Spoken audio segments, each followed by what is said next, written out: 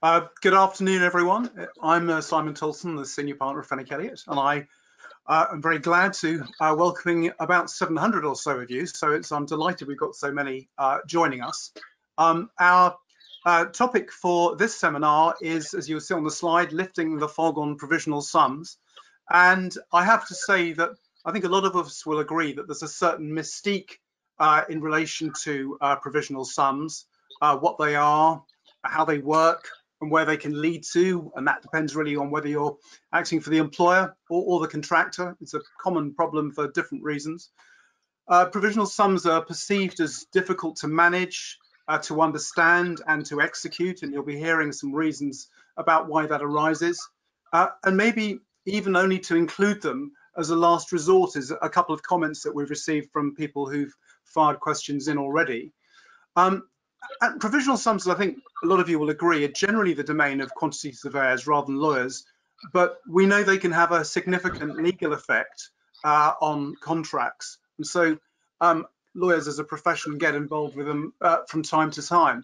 So we thought, what better idea than to devote an entire webinar to the subject of provisional sums. So I'm delighted that we can virtually, of course, welcome our guest speaker today, who is Mark Hackett, a leading chartered quantity surveyor, a leading quantum expert that many of you will know, and principal of Mark Hackett Associates. And in relation to the legal side of things, my partner Lucinda Robinson will be contributing equally on this webinar. Now, the topics that we're going to be covering, and we'll probably have a slide indicating those, are basically some fundamentals like what is a provisional sum, what's the difference between a defined and undefined provisional sum, and the nuances around that. We're going to be dealing with the valuation of provisional sums because that's a very contentious area. And we'll also touch on provisional sums outside of the JCT family where we come across them most often, as well as dealing with the really question about dissatisfaction with the outcome of the process, which again happens more often than perhaps it should, and then we'll deal with some Q&A. So that's really the kind of substance of this webinar. If we can move on to the next slide. Yeah, and of course, thank you, Simon. So we're going to start at the beginning with the trouble with provisional sums. And the trouble really does start right at the very beginning, because even when we talk about provisional sums as a concept, there isn't a formal definition of exactly what they are. So there is a general understanding, and the general understanding is that a provisional sum is a best guess number inserted into a bill of quantities or contract sum analysis to cover an item of work that is not adequately defined when the contract is signed. The item may or may not be instructed at all. If it is instructed, neither party is held to the original price. Instead, if the sum is instructed, that original price will be omitted and replaced with the actual price. If it is not instructed, then the price should be omitted altogether. So the classic definition, although it's not formal in any way, comes from the case of Midland Expressway and Carillion, where the judge grappled with these things and said that in his view, provisional sums are used in pricing construction contracts to refer either to work which is truly provisional in the sense that it may or may not be carried out at all, or to work whose content is undefined so that the parties decide not to try to price it accurately when they enter into their contract. A provisional sum is usually included as a round figure guess. Of course, in practice, we don't call it a guess, do we? We use terms that sound much more clever, like forecast or estimate. But the fact remains that at the time of the contract, no one really knows how much, if anything, the provisional sum is going to cost. Which takes me on to this next slide and the next issue with provisional sums that creates this fog we were talking about with the name of our presentation. So this trouble is that provisional sums are uncertain, and this plays out in a number of different respects. So working around the diagram you can see on the slides from the top, we'll start with time. So the first question we have to ask when looking at a provisional sum and trying to make sense of it is whether or not it is defined. If it's not defined, then it's undefined. And it's important to know which one it is, because that helps determine if the contractor is deemed to have accounted for the provisional sum in its programme and preliminaries or not. So the question of who takes the risk of time depends on the nature of the provisional sum. In short, defined sums are deemed included in programme and preliminaries, so are at the contractor's risk in a sense, and with undefined provisional sums, they are not included in the programme or preliminaries at the outset. But this is a little bit complicated, and Mark is going to talk about it in a little more detail shortly. Moving around this slide, we get to price. So this is the next area of uncertainty. And provisional sums are, as the name suggests, provisional. If the item is instructed, then once the actual amount is known, the price will go up at the employer's risk, or it might come down at the contractor's risk. The more provisional sums there are, the more change there is going to be in relation to the ultimate price, so the greater degree of uncertainty. And the final contract price could be significantly different to what was expected at the outset. On this slide under price, you'll see I've flagged up a case called Plymouth and Architectural Structures. And in this case, the matter at stake really was the professional negligence of the architects, and they had failed to control costs on the redevelopment of a retail premises. They had advised on the procurement process and the contract for letting of the works to the contractor. And within that contract, 87% of the contract price was made up of undefined provisional sums. Now, it became absolutely impossible to tell if alleged variations that came up over the course of the works were in fact variations, because there was no real benchmark. So much of the contract was uncertain, undefined, provisional, that there was no clear way of telling whether alleged variations were actually extra or different to what had originally been intended. There just wasn't a benchmark. In the end, the court found that the alleged variations were not variations, and there was a massive overspend on the project. And if you would like a really good read on how to get provisional sums wrong, then I would recommend you take a look at that contract. It's a classic case. So what is a provisional sum? Okay. I'm sorry, I didn't catch what you said. No, don't worry, you carry on. Oh, we seem to have slipped forward on the slide slightly. Can I just jump back a little bit? Bear with me. Is it going to let me go back? Yeah, we've skipped on. We're still on this one, I'm afraid. And the next point to talk about is valuation. So exactly how the price will change needs to be spelled out precisely in the contract, because otherwise it's not going to be clear how you deal with it.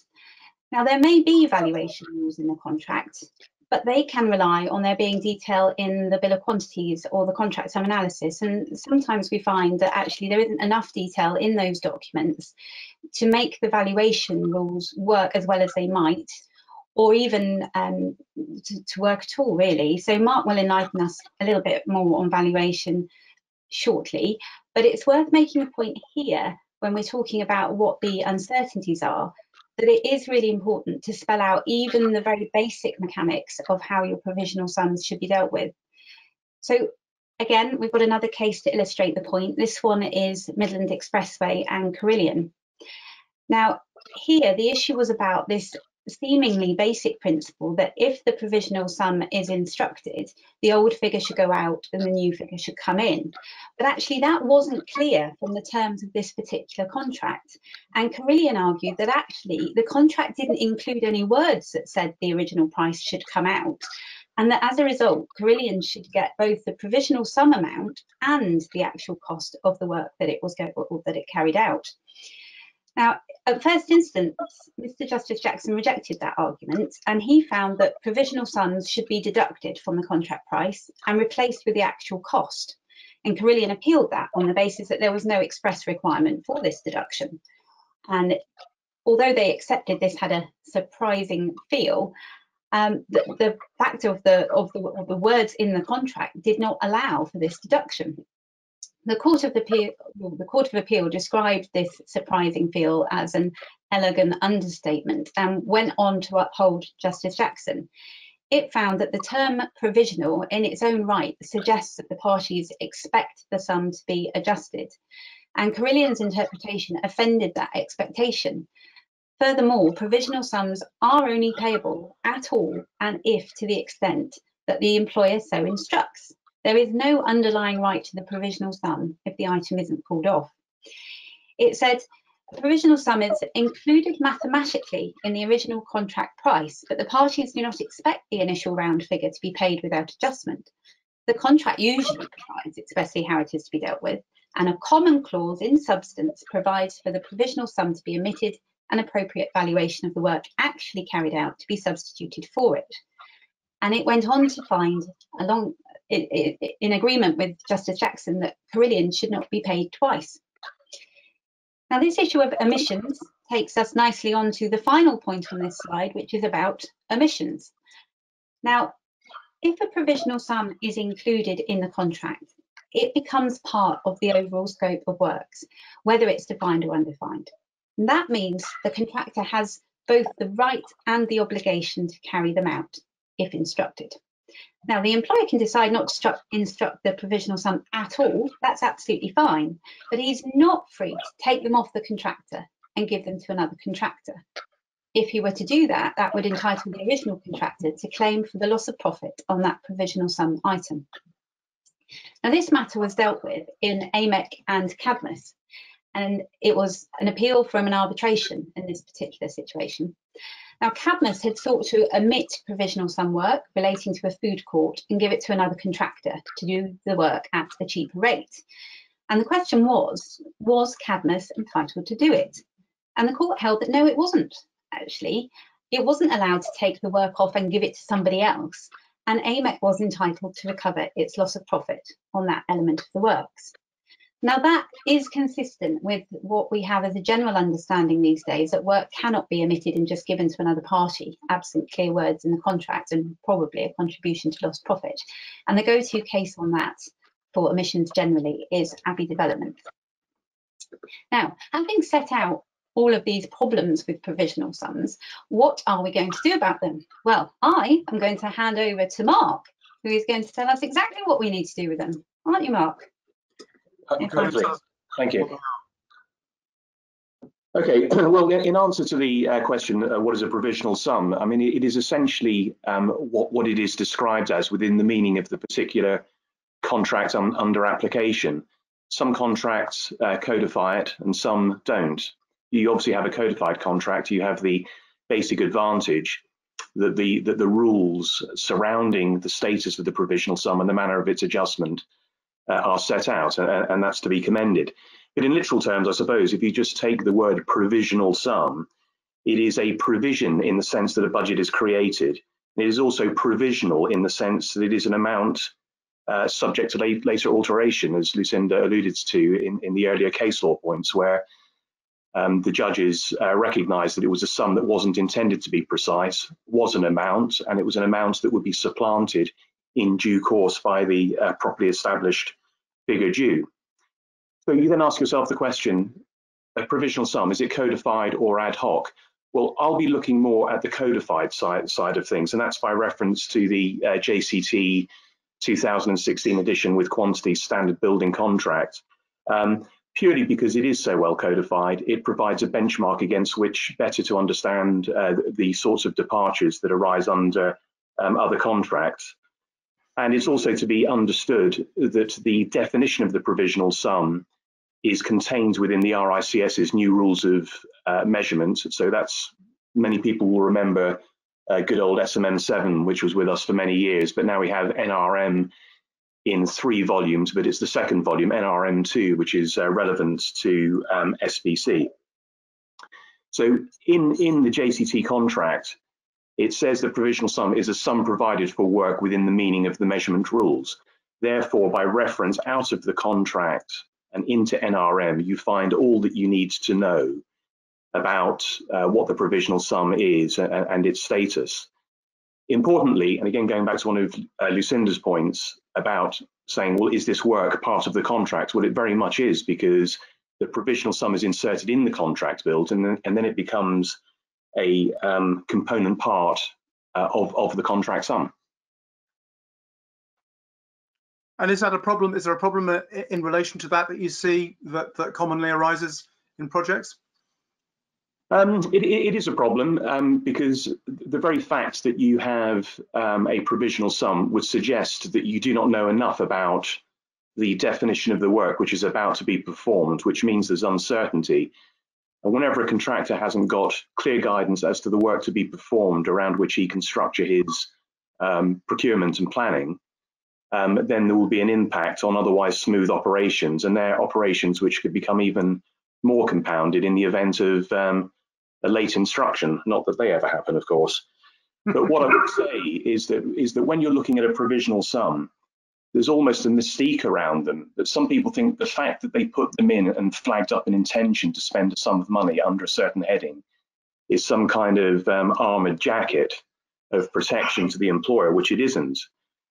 In a sense, an instruction given in relation to the expenditure of the provisional sum is no different really to an instruction to vary the works, because what you're saying is we haven't nailed down the precise scope and quality and description of the work in accordance with NRM. We've just got a sum of money under a provisional sum, and the precise nature of the work won't be known until the instruction to expend that provisional sum has been given. So there are trigger effects to the giving of the instruction that people sometimes don't fully appreciate. But so that it's not all gloomy, there's perhaps a saving grace in relation to having a provisional sum at all, as distinct from a variation that just bounces out of the process. And it is at least that if you do have a provisional sum, it is a bit of a reminder to the design team to sit down with the employer and establish precisely what it is that is needed, so that it can be articulated to the contractor in a timely manner. And if you're looking again at JCT, whether in the 5th recital or clause 2.11, there is the provision for an information release schedule, and that's your opportunity to say to the contractor in relation to the provisional sum for the reception desk, this will be given on date X and it's entered into the information release schedule, which at least signals to the contractor that he can't expect the information any sooner than that date, and therefore needs to plan his other operations such that that much is reflected. Yeah, that's a very helpful mechanism, I agree, and it helps to reduce a little bit of the risk of the timing of it but not being appropriate. Thank you, Mark. Absolutely. All right, so now a little lag here. Here we go.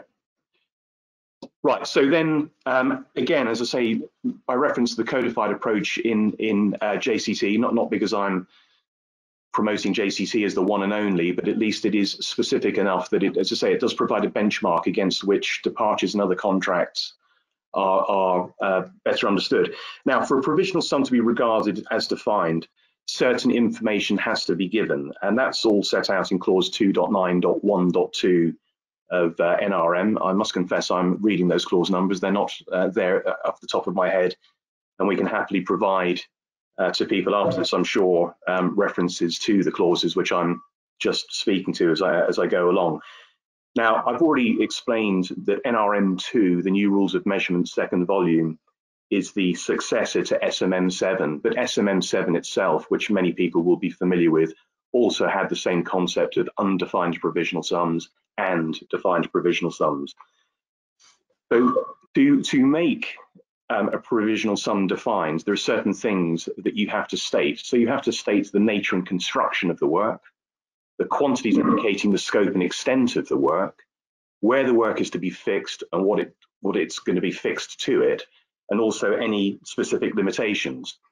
Now, A, B, and C, just on the second bullet point, they seem straightforward enough. I always wonder that if you really can meet the objective of a defined provisional sum and provide that information, you might have been close enough to put in approximate quantities with proper descriptions that might have been a far better basis on which to proceed. But nevertheless, this is the way in which the contract is set up. But that then begins to fall down a bit when it comes to any specific limitations, because what I think is a limitation may not be what the contractor thinks is a limitation. And it may even be that limitations in due course arise that nobody could have foreseen at the time of defining the provisional sum. So even in good faith, there can be chinks in the apparent armour of this particular approach. Now, if we do have a defined provisional sum, this is a very important point. The contractor is then deemed to have allowed for the work which is the subject of that provisional sum and have allowed for it in his planning and programming and pricing of preliminaries, such that when you come to, in due course, value the provisional sum once the scope of the work is known, you don't have to consider the planning and programming implications or the pricing of preliminaries because they are already wrapped into the contract sum. Subject, of course, to some caveats I'll come back to, because nothing could be that straightforward, could it? Now, if the information, going back to the second bullet point there, if the information as part of the defined provisional sum falls short of the requirements set out there, which are called for in NRM, then at that particular point, de facto, the defined provisional sum, even though labelled as such, will then be treated as if it's undefined. So simply labelling a provisional sum as defined and hoping to avail of all of the benefits of that won't necessarily assist. So what then happens if the provisional sum is undefined, either because you set out for it to be undefined, or you stumbled over and your defined became undefined because of the shortcomings in provision of information, then in that sense, the contractor then does not allow for the planning or programming or preliminaries implications, and therefore it widens the ambit of the points of valuation to be considered, which takes me then naturally to the valuing of a provisional sum. Well, the first thing we said about it, it can be spent in whole or in part or not at all. That's a little sort of form of words that people like to quote. But I suppose it can go further to say, and you can spend a heck of a lot more than the provisional sum, because basically you will have to pay what is properly due to the contractor for the work performed, which is the subject of the provisional sum. And the provisional sum doesn't create some kind of a cap or a limitation, because it is what is being called for in respect of it.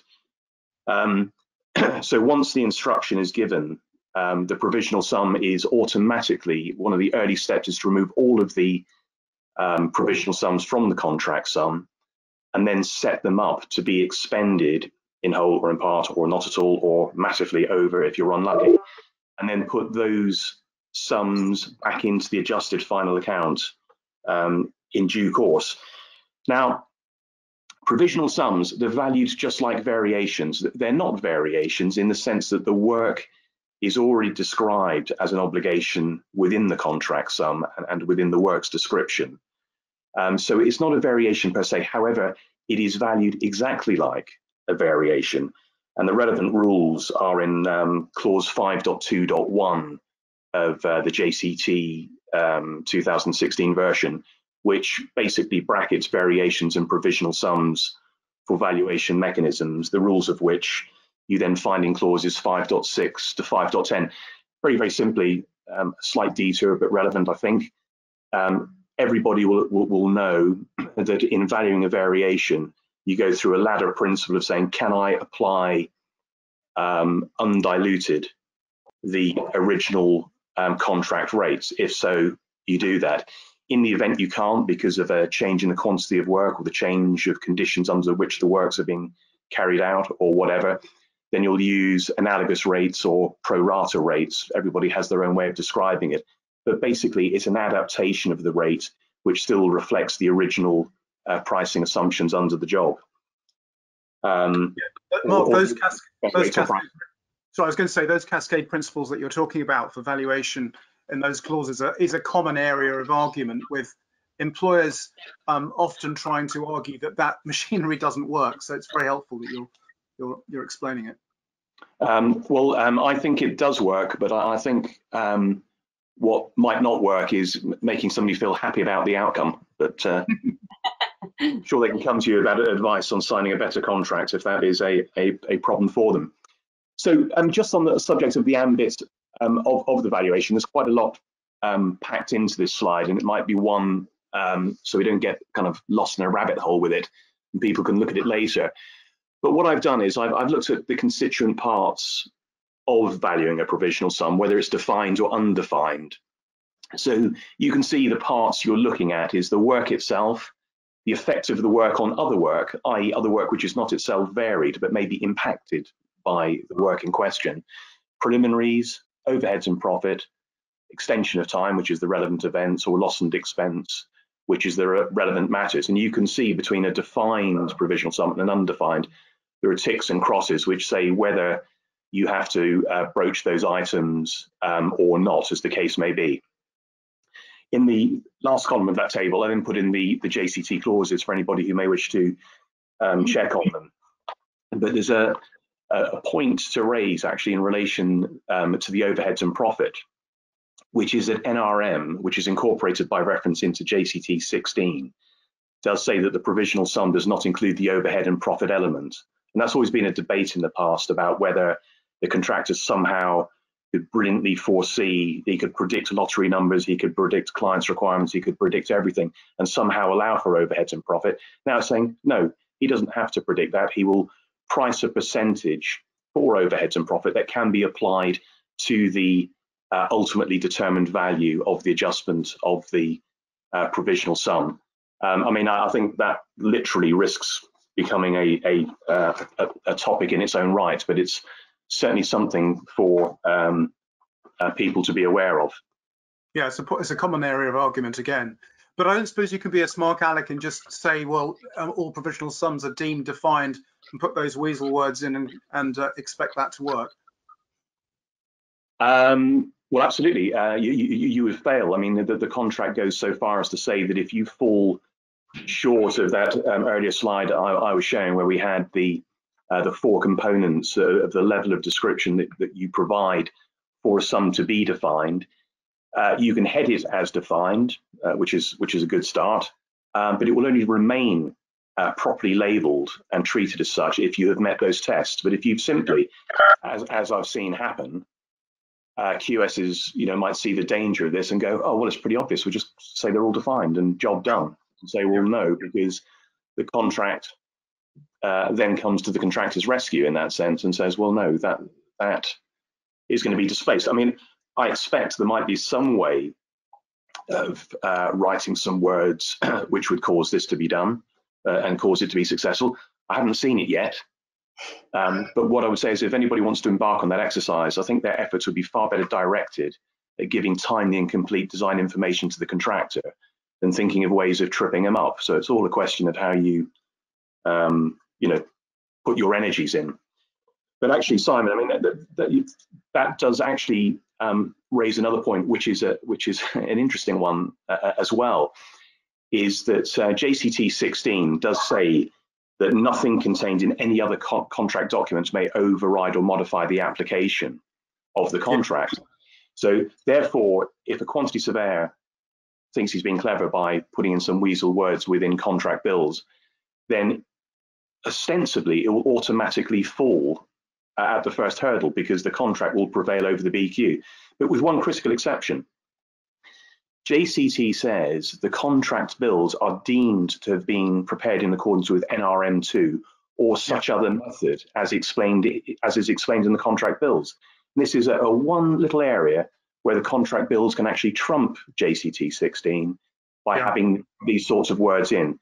But as I say, it is to me a waste of energy to think of ways of tying a contractor up to the internal design team uncertainty of not knowing what they're asking the contractor to do. Those energies, as I say, should be aimed at the provision of timely and complete information. Exactly. Yeah. Find the brief. Yeah. So we then come on to the various forms of contract which are out there. I mean, I can deal with the first two very quickly, indeed, before handing over to Lucinda.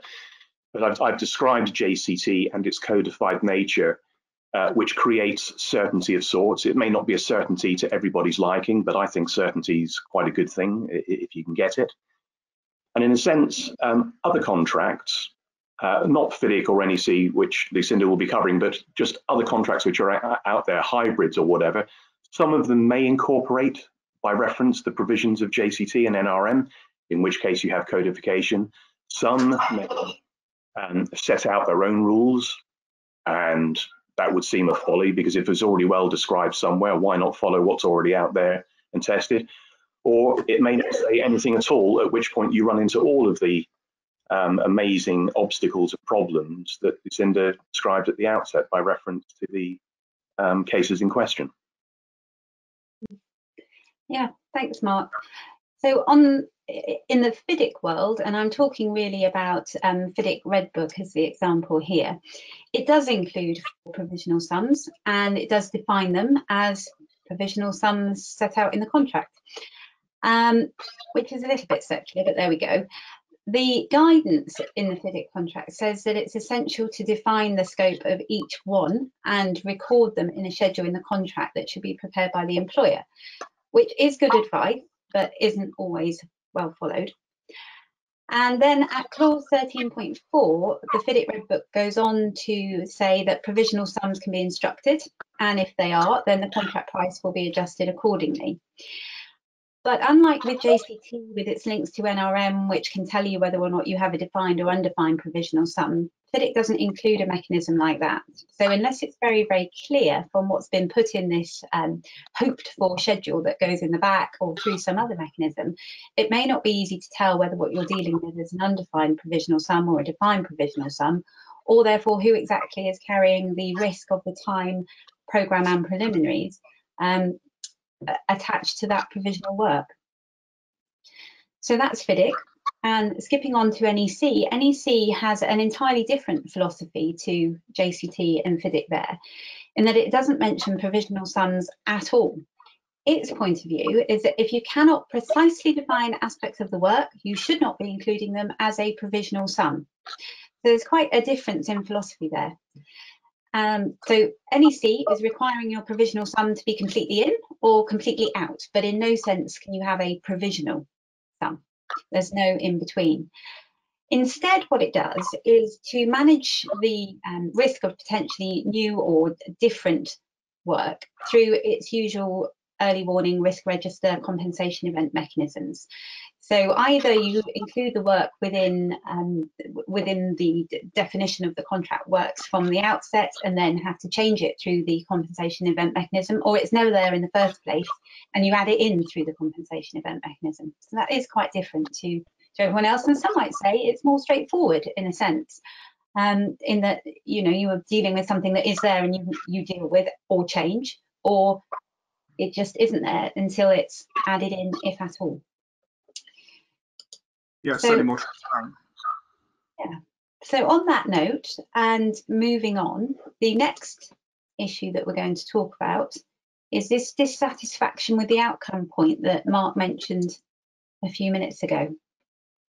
Yeah, so kind of question there is, why have a provisional sum in the first place if you've got all these issues? That is a very good question, Simon, and one I've asked myself several times, I have to say. I think the reality is this is where, it's all very well having a nicely tied up, perfectly documented contract with every piece of information ironed out and got to the bottom of. But in reality, a lot of the time there's pressure to move on and get things done before you can wait to finalise absolutely everything. So there can be a few reasons, commercial reasons, why you just have to get on with it. And that can be where provisional sums come into play. So, for example, there may be some pressure to keep the contract sum down, and making sums provisional can do that because at the outset you can keep that number lower. Whether or not that can come back and bite you later is a different matter altogether, but certainly at the beginning, if there's pressure to keep the initial price down, having an element of provisionality in that can allow you to do it. Also, there may be pressure to complete contracts quickly and move on before there has been an opportunity to bottom out the scope of exactly what this work will be. You know something has to be done, but you don't exactly know what yet or how. But nevertheless, you want to make sure it's part of the programme from the outset, or it's thought about in all the progress meetings and all the rest of it. And including it in some way or other through a provisional sum item gives you the possibility to do that. I think historically, some contractors have seen provisional sums as a way of making money and adding a bit of profit onto their job, and they've been quite useful in that sense from a contractor's point of view, perhaps not so much from an employer's. Although, you know, some sources suggest that perhaps that doesn't work quite as well as it has done in the past.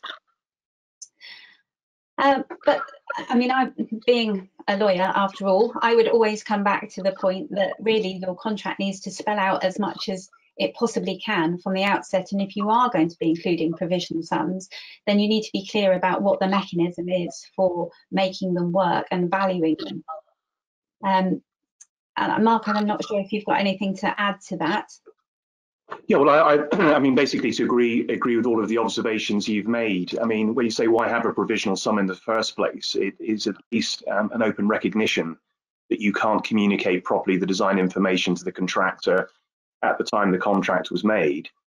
But if you are aware of that and you know it could be trouble brewing if it's not dealt with, then maybe one benefit of it is at least it's there in your consciousness. So if it's a defined provisional sum, you have a certain element of protection, but by no means everything.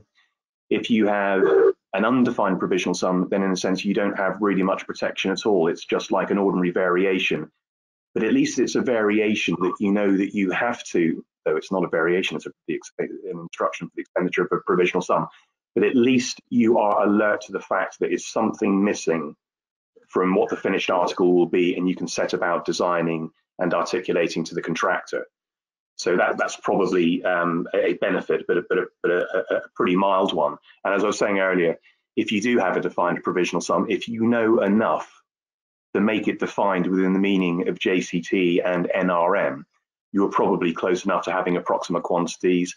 So why not have those? In fact, better still, why not just finish the design and measure it properly?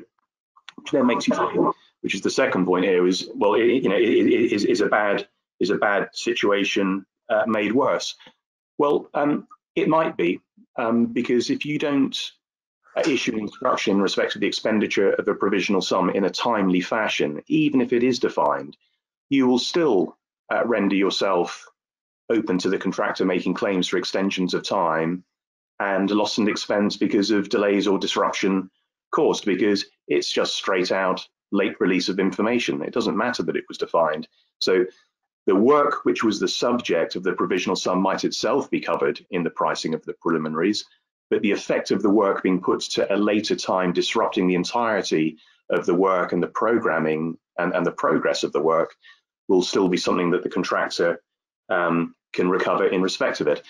Now, I think very often this comes down to whether the provisional sum was set at the right level. I think sometimes people's level of satisfaction or horror at either end of the scale is governed by how the outturn commitment compares to the provisional sum. So if we look onto this, so let us have a situation where you think the work itself is going to cost 100,000. You look objectively, and a few people have a chat saying, yeah, we know enough about it to think it's worth 100,000. And let's say we're looking at an undefined provisional sum. Straight away, I'm thinking, well, this may not end well, because other considerations have not been weighed into the balance in setting that level of cost provision. Because as we saw earlier under clauses 5.6 to 5.10 of JCT 16, one of the things you consider in the valuation of a variation is the effect of the work being performed in terms of its effect on other work. And then, of course, if it's an undefined provisional sum, the contractor hasn't had to price the preliminaries, and the prelims are something specifically under the valuation rules that have to be considered in the valuation of a variation. So again, the contractor is entitled to be paid these sums of money, but the person who's put this £100,000 provisional sum together hasn't thought of this. Also, because NRM, as I was mentioning earlier, says that overheads and profit is not included within the provisional sum coverage. It therefore has to be allowed for. NRM says that the contract bill should include a place where the contractor states the overheads and profit percentage that he wants to add to the value of the work performed. So here's another layer going in. And then what if there's prolongation and disruption costs due to the poor timing of the instruction being given? So at this point, the thing that probably objectively was worth £100,000 might have been paid for in that amount if it was designed and nailed down from the outset, is now costing £160,000. And the employer may not be very happy about it, but the employer should perhaps have been warned earlier of the need for a higher provision because of the particular circumstances of producing the work in this way.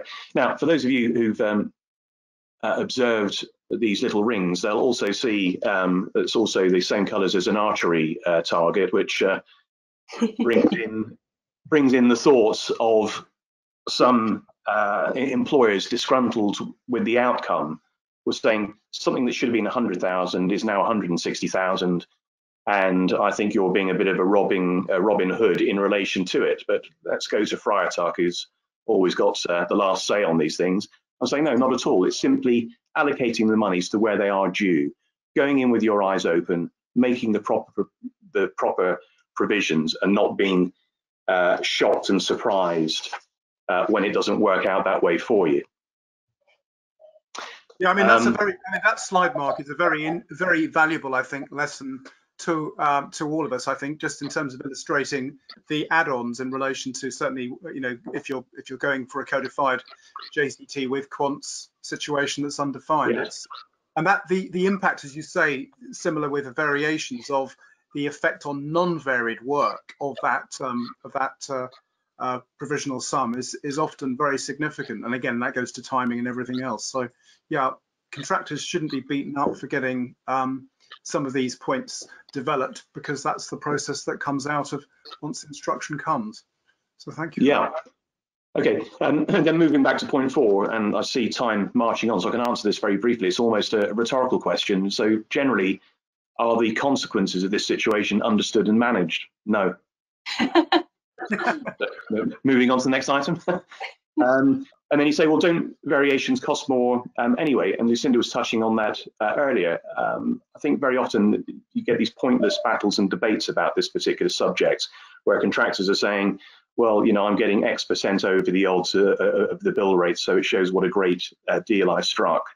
Yeah. But actually, if you go back to the slide I was just showing a short while ago, you could say, well, actually, if you build up what are simply layers of entitlement properly set out in the contract, and you come up with proper valuation to get to the right answer, not the tactical answer, but the correct answer, you'll probably find yourself, even as the professional quantity surveyor engaged by the employer, coming up with additions to the basic BQ rates, because the basis on which the BQ rates were formulated don't always entirely lend themselves to something which is adapted and late at a different time in the program. So the idea that variations cost more isn't really rocket science, and I think people just need to accept that you will pay a premium, or are very likely to, at least, in the event that you don't nail down all of your requirements from the outset. And you certainly shouldn't expect of the contractor that the contractor is better at guessing the employer's ultimate requirements than the employer's own design team. So that gets to the end of that. Yeah, so we have some questions and answers. We have some questions. We have, in fact, an enormous amount of questions that were sent to us ahead of this webinar. So we've got 4 that I think we could probably accommodate in the time quickly. The first one there, regarding the associated preliminaries for a provisional sum item. How do you make a fair and reasonable valuation when insufficient information has been provided? You've touched on that briefly, Mark, but do you want to perhaps deal with that one? Yeah, I think it's essentially to build up the layers of entitlement, not to add in things which ought not to be there, but very much equally not to neglect things which should be. So if you do look back to my archery target point, Yeah. you know, ask yourself, what was the work performed? Did it have an impact on other work which was not varied? That's not to say that you've got to try to contrive that it is, but you ask yourself the question. You consider whether preliminaries were to have been priced in respect of the provisional sum, and if they weren't, then you make the proper allowance in respect of it.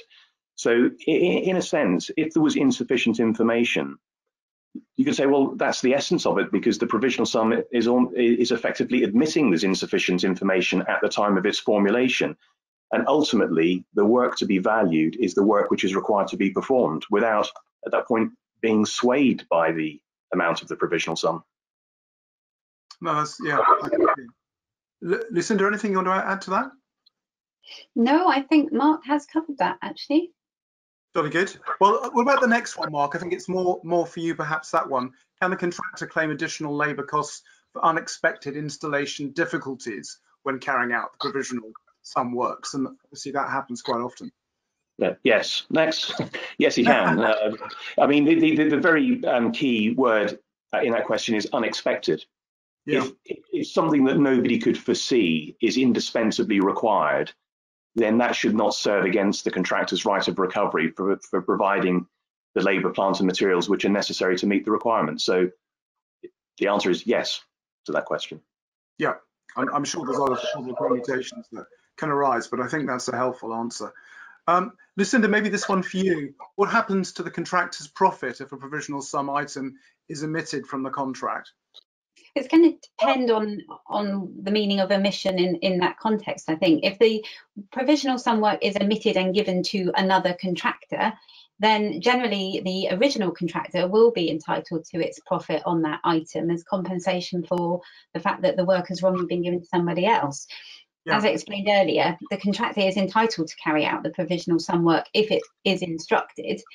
And unless there are very clear words in the contract permitting the employer to give work to another contractor, then the contractor is entitled to do that work and to the profit that goes alongside it.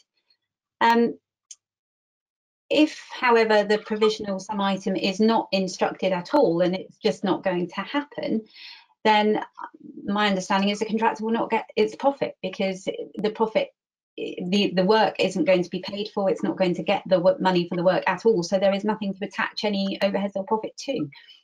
Mark, is that what your understanding is as well? Yeah, absolutely. So again, you know, harking back to the JCT arrangement, in days gone by, a contractor may say if a provisional sum is omitted and not given to somebody else, the contractor can say, well, I foresaw I'd be making some contribution to overheads and profit when that sum was expended, and now I have some unabsorbed profit and overhead implications as a result. But that won't now happen with the SBC 16/NRM arrangement, because the provisional sum doesn't have a profit and overhead element in relation to it. The NRM rules say you pay the contractor what he's due to be paid, and then you add to it this separately stated overheads and profit on it. So you wouldn't have to give back the thing that's not even there in the first place. Yeah, and the provisional sum may not be instructed at all, of course, and not given to anyone else, which would be perfectly fine too. Exactly. So that's helpful. And then the last one, perhaps a quick answer from you both. Who's liable for delay caused by the late instruction of a provisional sum? Again, we've covered it, but I think as we've got so many people asking the same question, it's probably worth just recapping. Yeah, I can take that one. So I think it's quite useful to look at this in two parts. So first of all, who bears the risk of the time taken for the provisional sum item to be carried out? And that goes back to this whole discussion around defined or undefined. So if it's defined, then the contractor is assumed to have taken the time for that piece of work and factored it into its programme and preliminaries from the outset. So it's going to take that risk.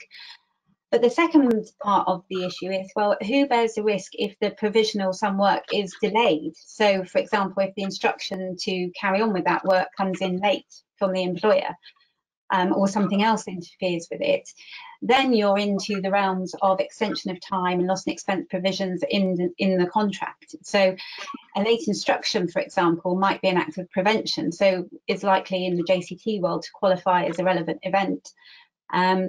And potentially a relevant matter as well. So, I mean, Mark, you mentioned earlier these sort of information release schedules, which can help each party understand when information or instructions need to be issued in order not to delay things. And I think they can be quite a useful tool to manage the risk of late instructions coming through and time and expense arguments arising as a result. They certainly can, because they act as a reminder to get the information by a certain date. They also rehearse the contractor for not receiving the information sooner than he might otherwise have imagined he could ask for it. So it takes some contention away. And even if you issue information later than the IRS says, doesn't automatically lead to extensions of time and loss and expense. It only does so to the extent that, as a consequence of that, the information is issued late. So whether we're talking about missing IRS dates, issuing variations, dealing with provisional sums, be they defined or undefined, I think the common point within this question is saying it's a late instruction. The broad thesis is the contractor is entitled to receive the information at such a time and of such a quality and detail that he is able to meet the completion date. And if he doesn't receive the information at that rate, it is the employer, not the contractor, who is answerable for the consequences of that.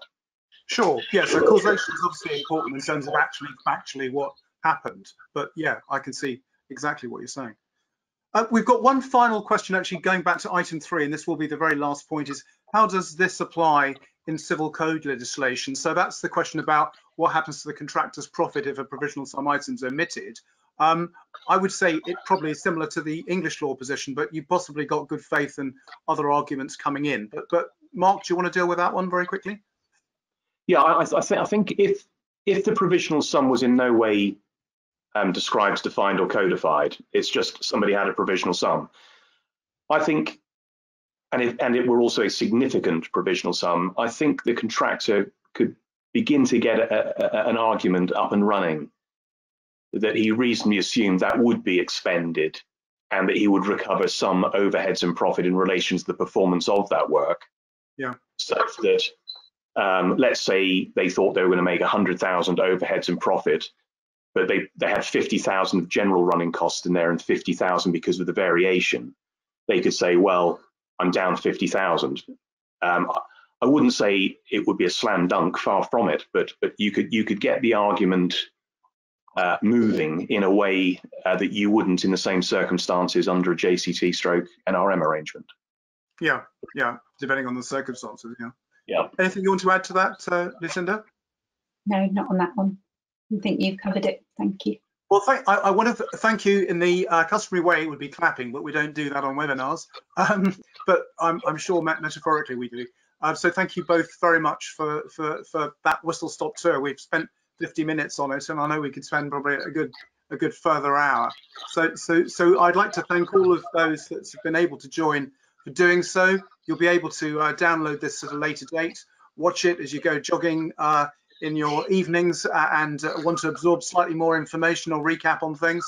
And until next time, you'll have a slide in a minute in relation to our BIM webinar, which is our next one on the digital transformation world going on in construction, with Jeremy Glover and Dr. Stacey Sinclair and Mark Pantry presenting.